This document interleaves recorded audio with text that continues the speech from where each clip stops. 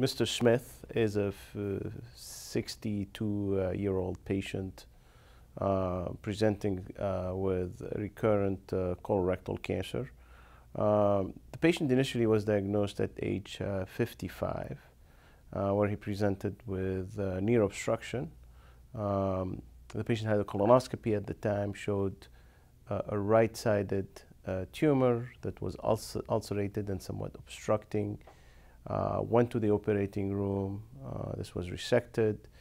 Was found to be T3N1, and no evidence of metastatic disease at the time.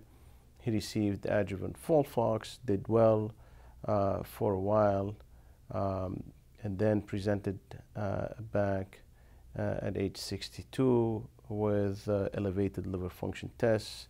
There was a concern that his cancer was recurrent. He got a PET CT, showed multiple lesions in the liver, nowhere else at the time.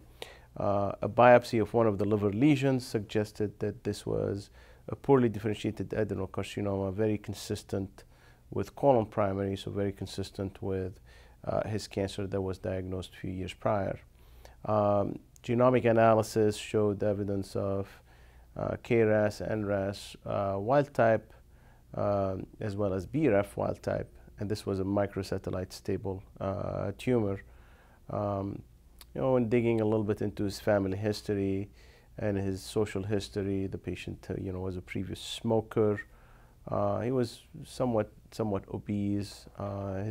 His family history didn't carry any history of cancer that would put him at risk. So this a discussion with the patient ensued. The patient had previously been exposed to FOLFOX, and the decision was to start him on FOLFIRI and bevacizumab. Note that the patient had residual grade 1 neuropathy, which was very tolerable, but we decided anyways to proceed with FOLFIRI bevacizumab. The patient is somewhat in the younger category of patients, although at above age 50, we expect the risk of colorectal cancer about 55 definitely, but above between 50 and 55, we expect the risk of colorectal cancer to increase. In digging into the history of the patient, there's not much that actually put him at a risk from the genetic or inherited risk factors. Of course, issues like obesity, perhaps smoking, processed meat consumption, overconsumption, all these have somewhat been associated with an increase of colorectal cancer.